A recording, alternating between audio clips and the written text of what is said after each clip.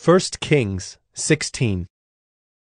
And the word of the Lord came to Jehu the son of Hanani against Baasha, saying, Since I exalted you out of the dust, and made you leader over my people Israel, and you have walked in the way of Jeroboam, and have made my people Israel to sin, provoking me to anger with their sins, behold, I will utterly sweep away Baasha and his house, and I will make your house like the house of Jeroboam, the son of Nebat.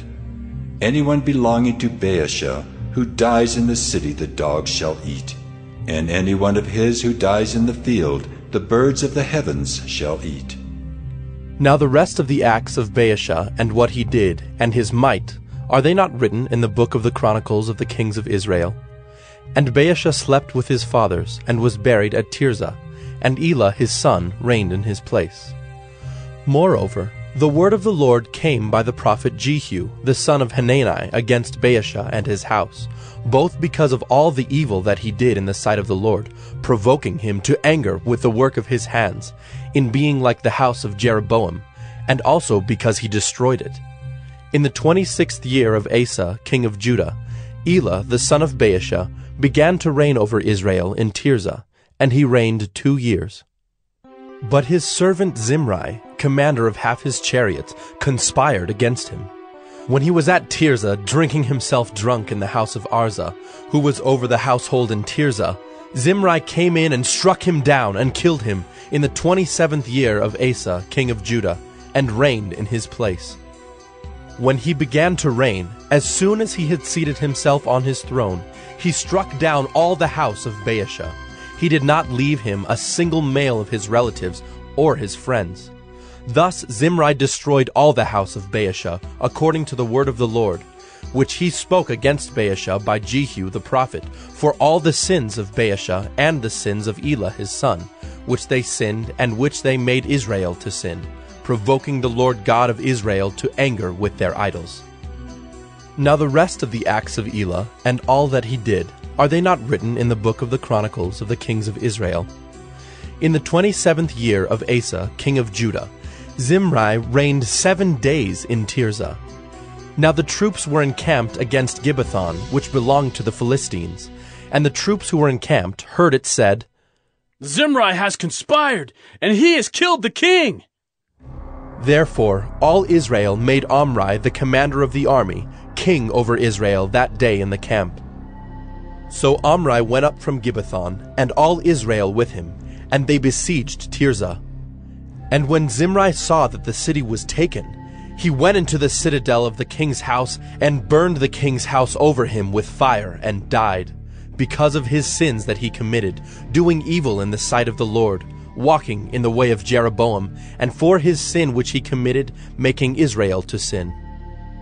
Now the rest of the acts of Zimri, and the conspiracy that he made, are they not written in the book of the Chronicles of the kings of Israel? Then the people of Israel were divided into 2 parts. Half of the people followed Tibni the son of Ginath to make him king, and half followed Omri.